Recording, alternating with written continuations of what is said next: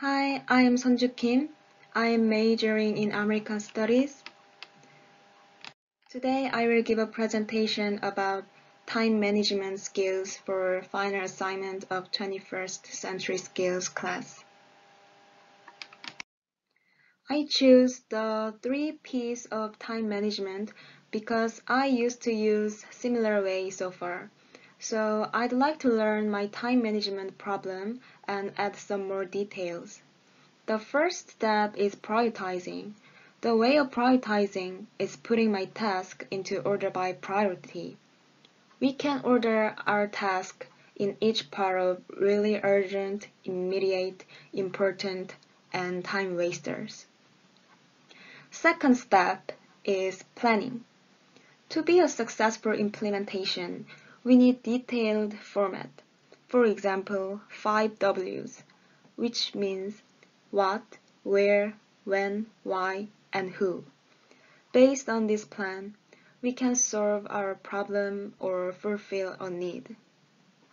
Last but not least, performing. The final and important P is performing.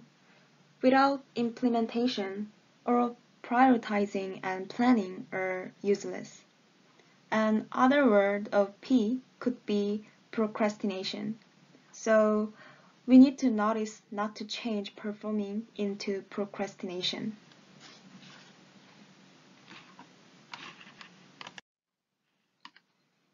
Before I learned this technique, I thought I had an ability ordering my task by priority. Since I have the 3 P's technique, I realized I have a terrible habit in managing time. I always wasted time. Also, I am likely to postpone my task even that is important and urgent. To fix the problem, I need to organize my priorities and set a plan very detailed. For examples, I have a presentation on next Monday. There are order searching, organizing, creating a presentation, and making a script. I need to search documents about this topic. Then I gather and organize the contents until this Friday with my friend. On Saturday, I'll create a presentation in my home. Then I am going to write my script on Sunday. Distinguishing a part of one task is a better way to implement.